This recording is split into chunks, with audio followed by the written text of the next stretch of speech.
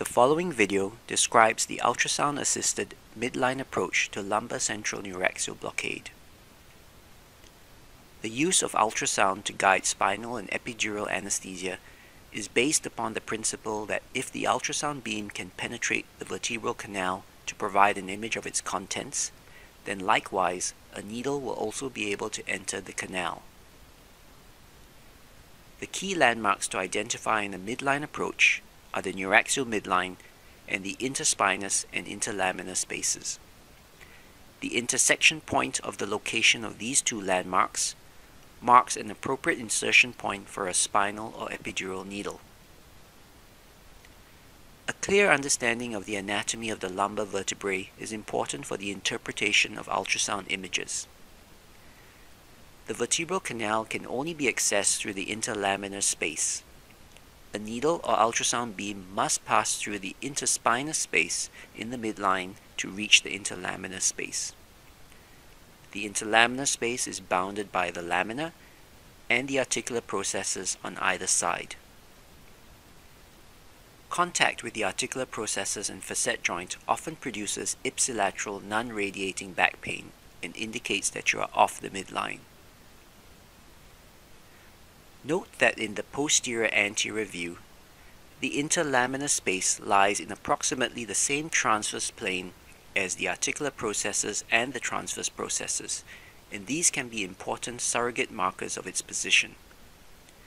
Note too that in the older patient, degenerative hypertrophy of the articular processes and facet joints can significantly narrow the interlaminar space, which contributes to technical difficulty in imaging and accessing the vertebral canal. A low-frequency curved array ultrasound probe is recommended for scanning the adult lumbar spine, particularly in obese patients. The structures of interest are located deep to the skin, and low frequencies are necessary for adequate penetration.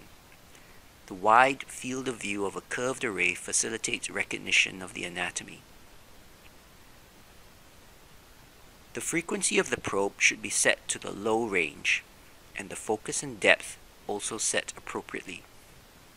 An initial depth setting of at least 8 centimeters is usually required.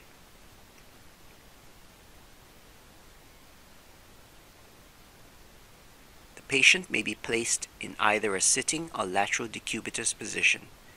The ultrasound machine is positioned on the opposite side of the bed so that it is in the operator's line of sight. The goal is to achieve good ergonomics for scanning. The probe should be held in a firm but comfortable grip that allows application of pressure, but also controlled sliding and tilting movements. Novices may find a two-handed grip easier, but with practice a one-handed grip may be sufficient. Ensure that the probe hand is braced against the skin of the patient's back to prevent inadvertent slipping of the probe.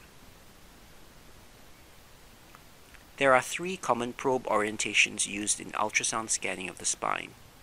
These are the paramedian sagittal view, in which the probe is placed in a longitudinal orientation perpendicular to the patient's back. Next, the paramedian sagittal oblique view, in which the probe is angled towards the midline to penetrate the lateral interlaminar space. And finally, the transverse midline, in which the probe is placed in a transverse orientation across the midline of the neuraxis. The paramedian sagittal oblique view serves primarily to identify the intervertebral levels by counting up from the L5-S1 junction. In the simplified approach to ultrasound-assisted neuraxial blockade described here, the L3-4 intervertebral level is estimated using the intercristal line, and only the transverse midline view is necessary. The ultrasound-assisted midline approach to lumbar neuraxial block is performed as follows. The patient is appropriately positioned, and the top of the iliac crests are palpated and marked to indicate the approximate position of the L3-4 intervertebral space.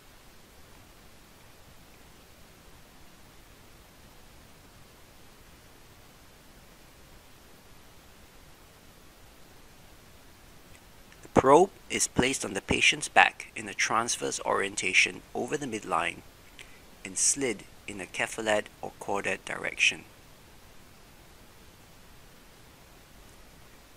There are two possible views that may be obtained. The first is the spinous process view, in which the probe and beam are directly over a spinous process.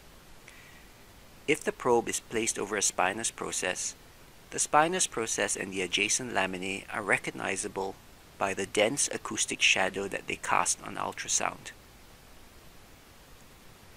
The second view is the interspinous view, which is obtained by sliding the probe either cephalad or caudate to bring the beam into the interspinous and interlaminar space.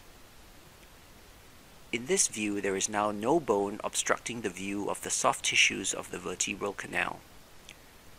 The ligamentum flavum and posterior dura usually appear as a hyperechoic line at the same level as the base of the articular processes. This is the posterior complex. A deeper hyperechoic line is the anterior complex and represents the anterior dura, posterior longitudinal ligament, and vertebral body. This is usually at the level of or slightly below the transverse process. The intrathecal space is a dark area immediately above the anterior complex. The midline is visible as a dark vertical stripe representing the interspinous ligament. It should be centered in the ultrasound screen. Note that the posterior complex of ligamentum flavum, epidural space, and dura mater is often not clearly visualized in the transverse midline view, and occasionally it may not be visible at all. What is most important, however, is to visualize the anterior complex, which will signify that the ultrasound beam is indeed penetrating the vertebral canal through the interlaminar window. The depth and length of needle required to reach the spinal or epidural space can be estimated from the depth markings on the side of the screen. Alternatively, the image may be frozen and a formal measurement made from the skin surface to the posterior or anterior complex using electronic calipers. In general, if the depth to the anterior complex is 8 cm or more, a longer needle will be required. In more challenging patients, small, controlled sliding and tilting movements may be necessary to obtain the best possible view of the anterior and posterior complexes. As the probe is slid up or down, look for the line of the anterior complex to appear out of the acoustic shadow of the spinous process. Once the optimal interspinous view has been obtained, the midline is centered on the screen. The location of the neuraxial midline and the interlaminar space may now be marked on the skin, where they correspond to the midpoint of the long and short sides of the probe respectively. Each intervertebral space may be scanned and marked in the same fashion.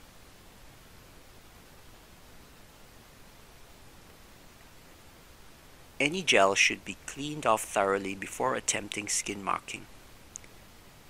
The midpoint of the long edge of the probe is marked to indicate the location of the neuraxial midline.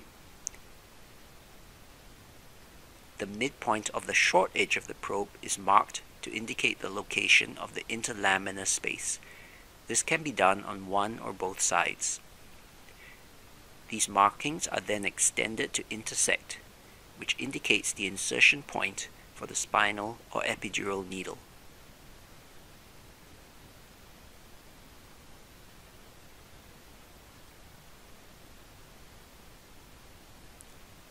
If the skin markings were made on dry, clean skin, they can be preserved by careful skin preparation.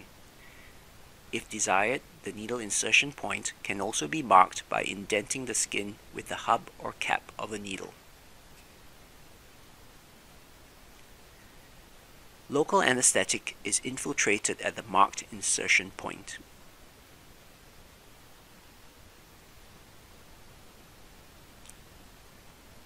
The block needle is inserted at the marked insertion point, and the procedure proceeds in the conventional manner.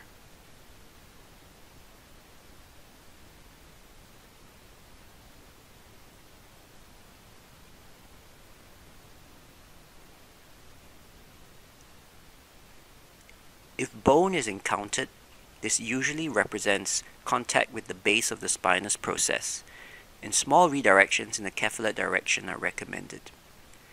Successful entry into the epidural space or intrathecal space is signified by the usual endpoint of loss of resistance or backflow of cerebrospinal fluid, respectively.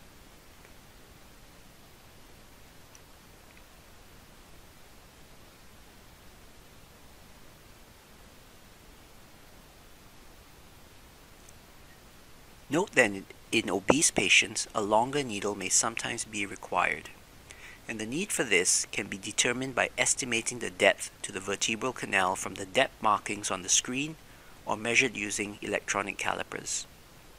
For spinal anesthesia, a 22 gauge needle is sometimes preferable in obese patients as it is stiffer and less likely to deviate from its intended trajectory.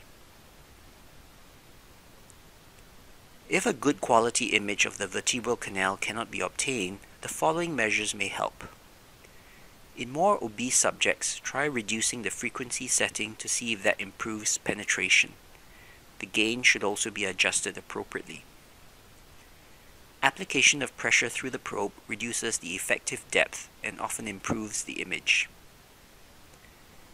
In older patients with degenerative spine disease, small controlled sliding and tilting movements of the probe may be needed to direct the beam through the narrowed lumbar interspaces.